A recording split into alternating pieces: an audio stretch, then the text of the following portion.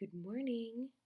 First, I have a couple of announcements before we get into the nitty-gritty of what your assignments are going to be this week. First, we have some pick up and drop off times. If there's anything that you left at the school or things that you need to drop off so you don't get fines. Tuesday, June 9th from 10 to 2. And Thursday, June 11th, from 12 to 2. If you left anything in your lockers, you can come and pick those items up. If you have anything to drop off, like sports uniforms, JROTC uniforms, if you need to pick up instruments, drop off your textbooks, drop off cameras, library books, anything like that, those are the times to do that. Also, seniors, make sure to drop off your Chromebooks during that time period. You don't want to get any fines or anything that gets in the way of you picking up your diploma. Finally, this is going to be our last assignment of the school year. So, I am going to be collecting late assignments no later than Friday, June 12th. So if there's anything that you want to make up or need to make up, make sure that you turn it in no later than Friday, this coming Friday, June 12th. Okay, so like I mentioned last week, we are jumping right into civil rights. Your question for this week is going to be, how has history shaped the idea of race relations in our country, and how does it continue to impact American society today?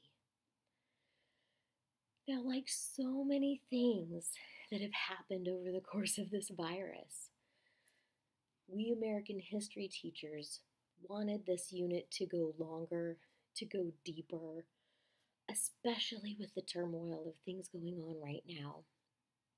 However, unfortunately, just like so many things in life, it didn't happen, and it didn't work out as we originally planned. So we got together last week and came up with what we hope is a well thought out overview of what you need in order to understand civil rights and understand the basics of what is going on in our society today. That being said, you have 3 articles that you need to read, and remember, you can adjust the language and you can adjust the level for what you need. And you got a few graphs to analyze along with some pictures to analyze from the civil rights era. Again, just a reminder, while you're doing those things, the question is, how has history shaped the idea of race relations in our country, and how does it continue to impact American society today? And I will add some videos to help you with that as well. Now, with this being our last assignment together, I also want to leave you with a quote that I feel summarizes kind of everything that's going on, the turmoil of the civil rights movement, plus hopefully it empowers you. At any moment, you have the power to say, this is not how the story is going to end. I hope you have a wonderful summer.